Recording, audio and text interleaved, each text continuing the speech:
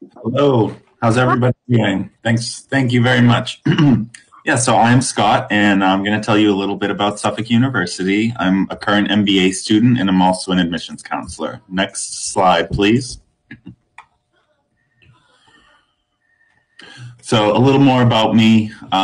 There's my email right at the top. I encourage you to reach out to me. I am more than happy to help you out. Um, I've been with Suffolk for over 2 years now, and again, reach out to me. I love helping international students. So, next slide, please. So, some quick facts about Suffolk. We were founded in 1906. We are privately funded. We have a little over 7,000 students, and at the graduate level, about 1,200. We have 25% international students, and in the business school, that's actually around 30%, and 64% women throughout the school. In terms of faculty, we have over 50% international business school faculty, so that really speaks to our international business lens that we teach through.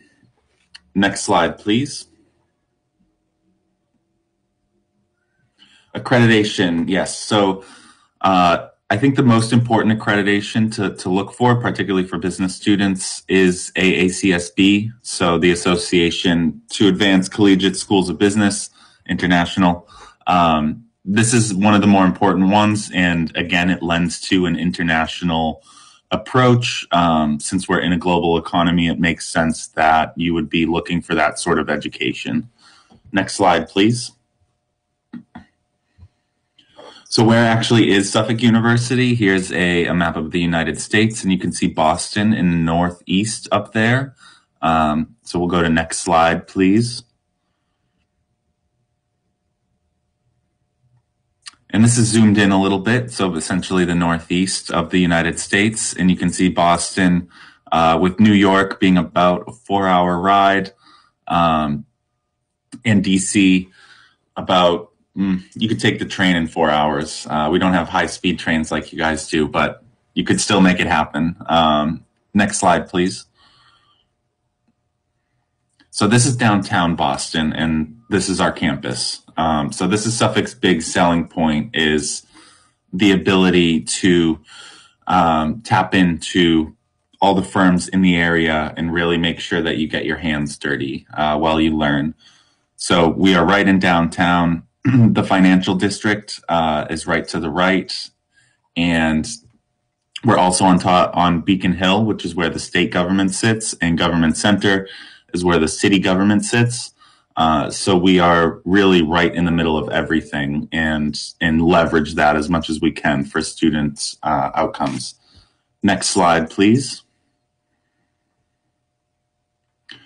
So the three pillars of a Suffolk education are as follows. So experiential learning, as I've been talking about, really ensuring that you get your hands dirty and get experience within the classroom or within your program. So we do that through flash consultancy projects with firms in the city. And we also do quite a few internships and practicums.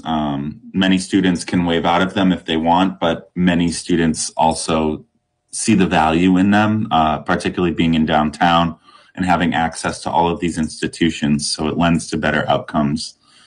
Global in scope, as I mentioned, AACSB accredited, many international students, many international faculty. So having an internationally rooted curriculum makes sense.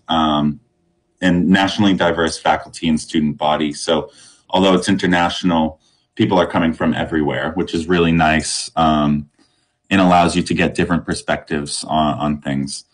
And outcome-based. As you saw, we have a little over 1,000 grad students. So the programs are fairly small and allow for really individualized attention and a focus on your outcomes, which is the bottom line. We do not just want to hand you a degree and say, see you later, go find a job. We work with you throughout your education and make sure that you have the ability to network so that your outcomes do end up being better.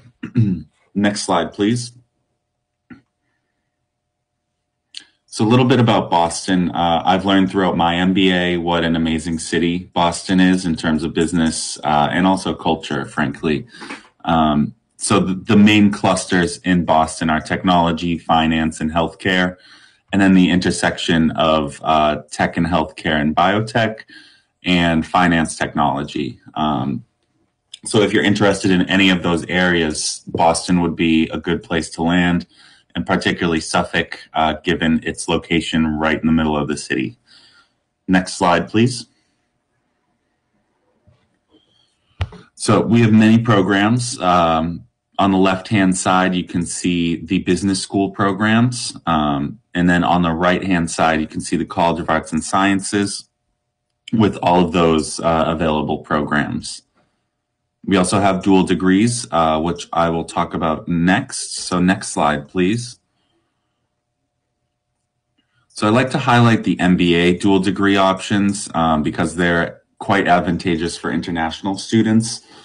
So the three in the middle here, the STEM designated with the MBA, MSBA, MSF, and MSM with the dual degree, they allow for an additional 2 years of OPT if you plan on staying in the US. And also in order to get the second degree beyond your MBA, it only requires a semester, an additional semester of study. So for many students, it ends up being worth it. You get 2 degrees by only adding a semester of study. Next slide, please.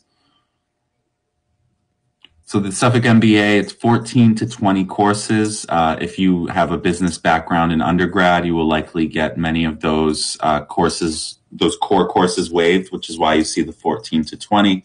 Many available concentrations. I think we might be up to 20 now at this point, actually. So I need to update these slides. But corporate finance, fintech, business intelligence is a very popular one at this point, strategic management. Next slide, please. Also, keeping with Suffolk's pedagogy, travel seminars. You go for a week to London, Germany, Las Vegas, Silicon Valley, Brazil, maybe home, Singapore, and you go with 15 of your classmates or so and 2 faculty members and do flash consultancies for the whole week. So a lot of people say those are incredibly rewarding, and I encourage students to look more into those. Next slide, please.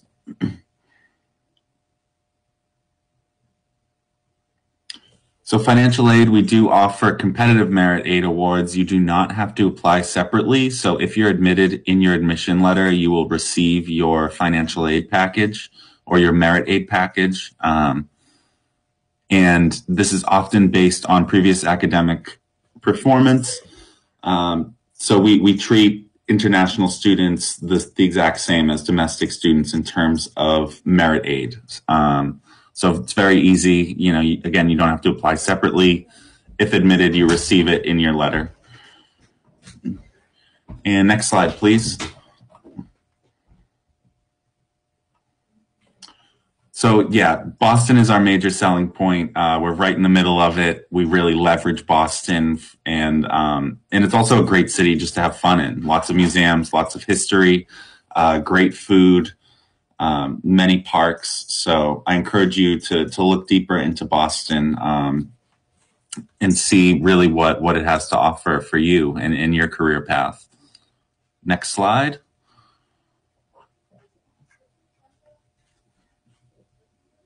All right, great. Finished a minute early. Look at that. I was very efficient today.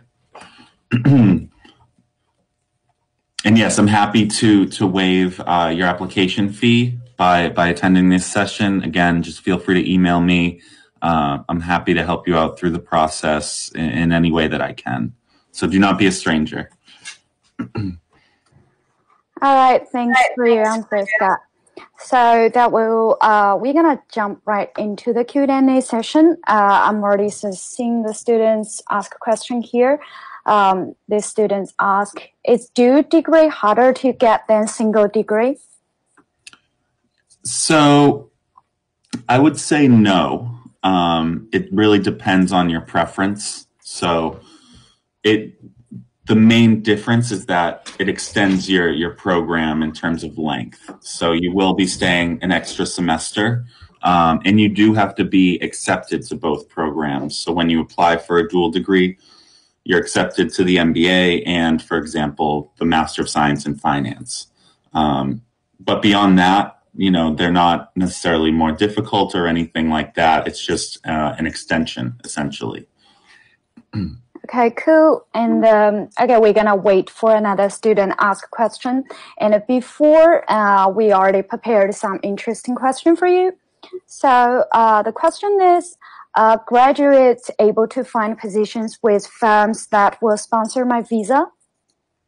Yes, yeah. So this is also why you want to be in a big city, because there's just more firms, there's more jobs, right? And more big firms willing to sponsor international students. At Suffolk, because you're working with these firms both inside and outside of the classroom, students tend to do very well when it comes to getting sponsorship. And part of that is because of the way that we teach and really make sure that you build a network in the city throughout your program so that you have access to all of these different resources. Also, Suffolk has a lot of alumni in Boston because we're so centrally located. They don't tend to go too far outside of the Northeast. So having access to them is also very important and lends to better outcomes for students. Okay, and last question is student ask how long the extensions takes. How long do extensions take? Yes. So I'm guessing the question is how much longer does the dual degree take, which is 1 semester. So because we're able to cross-list so many courses between, say, MBA and marketing, you use all of your MBA electives in marketing, and then you only have 1 semester to essentially finish your marketing degree. So the way that we've structured it makes it very easy. And it just makes sense for a lot of students as well, both fiscally and just in terms of their goals. So I encourage students to look into those. They're not that popular, I've noticed. Outside of Suffolk, as you look at other programs, there's not as many dual degrees. So I think that's something that we really do well is structure our programs in that way. All right, cool. Thanks for your answer, Scott. So that will be all for your session. Thanks so much for bringing us these opportunities to learn about Suffolk. Have a great day. Thanks, Bye. everybody.